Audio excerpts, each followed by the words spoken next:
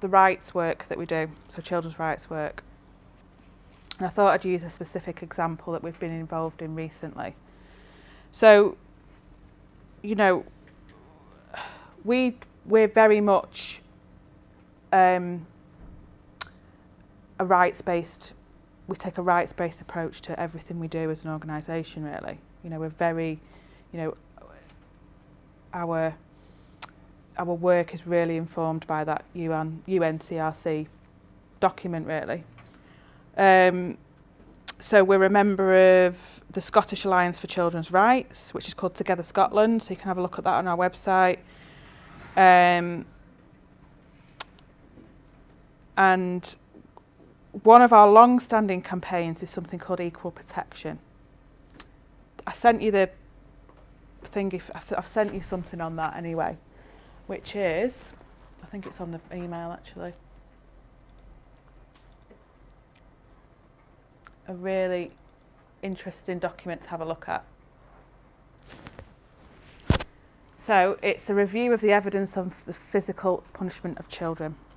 So I thought I'd ask you a question about, it said, I used to do safeguarding training in the organisation I used to work for, and it was a scenario I always used in kind of looking at child protection issues, was around smacking children. And I just wondered, kind of a question out to the room, what people thought about it, really. Kind of parents punishing their children through smacking. It's not right. It's not right. I think it depends what way they're smacking their child. Like if they're actually like just constantly hitting them for no actual reason, or if they're tapping them on the hand or something. I don't see anything wrong with tapping them on the hand just a little bit, but not like full blown smacking them. Don't know. I think it depends on whether the traces of abuse in the family, as to if they're going to abuse their child as well. I think it possibly depends on the child, like not the behaviour but how they would respond to possibly getting like a hand in the hand or something like that. If they were going to respond in sort of more aggressive, kind of angry towards it, then possibly not possibly take a lighter approach rather than being so I wouldn't say physical about it, but I don't know really how else to explain it. Possibly if it was like maybe a child who's sort of more who would accept it and understand, oh, this is wrong, I've noticed why there's been a reaction towards it, maybe they'll stop doing it. Kind of thing. I think it also depends on age. Yeah? See, I think that like using being physical towards children was quite a big thing and quite a really normal thing even 20 years ago. Yeah. I think that most of people who are over 30 all had a parent who smacked them. Yeah, I did. Yeah. And I understand where it came from. I understand it was a need of parents for children to realize that you're supposed to have a respect towards others and stuff and not to do certain things. I think it will be very, very difficult for younger generations to completely get rid of smacking their own children because what they had in the past. And even though as a mom I never wanted to do it and I still done it and I wasn't proud of that, but I think it's just rooted so badly inside us that it will come up eventually, but hopefully it will fade out as we grow in generations. Does anybody know what the current law is in Scotland? It's illegal now, is it? Well, it's being made illegal, yes, but it's not currently.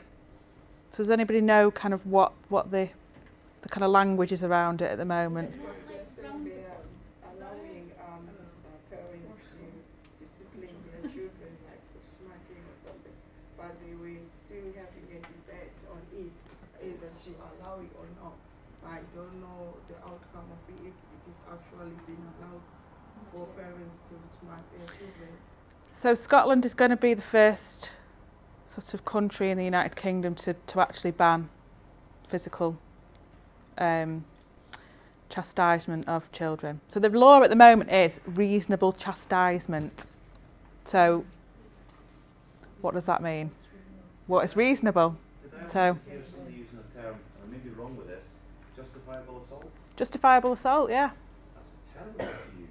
Well, there is a law. You're not allowed to hit another adult, but we are allowed as parents to reasonably chastise our children. So that is, you know, whether it's justifiable assault, yeah. Terrible, isn't it? Yeah, it is. And at the moment there is no plans to, I think the Welsh government are kind of talking about it at the moment, but there's no plans in England to change the law. Do you not think though, right, Ken Hodder stopped hitting in skills? Kids don't really have any respect. Well, Like they're not scared of teachers or anything anymore. Like you can talk back to them and you can know what's gonna happen. Like, I mean, doesn't like high school have the police car? Like they did. Well, But I think that would teacher had happen like if you locked the didn't. door They to have keep to the lock it children eye. safe. Like what? Another month, someone had like a knife. A knife in in their their eye. eye. well, there is. I suppose there's a lot of different influences now, isn't it? That perhaps we didn't have kind of 20 years ago. That, you know, Yeah. it's really hard. You know, it's really hard to say kind of what is the. Like I can when I got slapped with I was too scared to do it again. Because I kind of I was gonna get off my dad.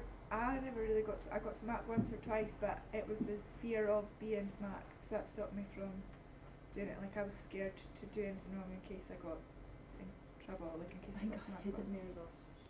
Still No, do it. I never done it because I was scared, and Yeah. but my mum hardly ever done it. She was freaked Yeah. out. Because they're learning through fear. Yeah, you're learning through fear. Exactly. Yeah, yeah. That's yeah. And that's not right, is it?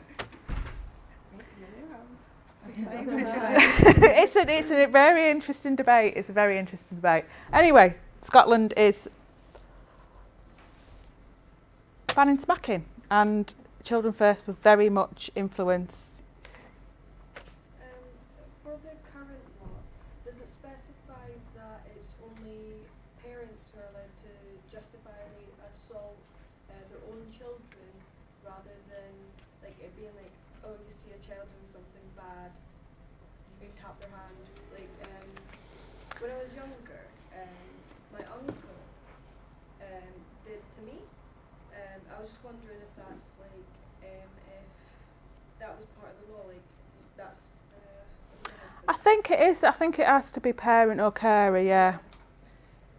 Yeah. I was a childminder until this time last year, and like I would never have ever tapped one of the children's hands or anything, but I would have done it to my own child.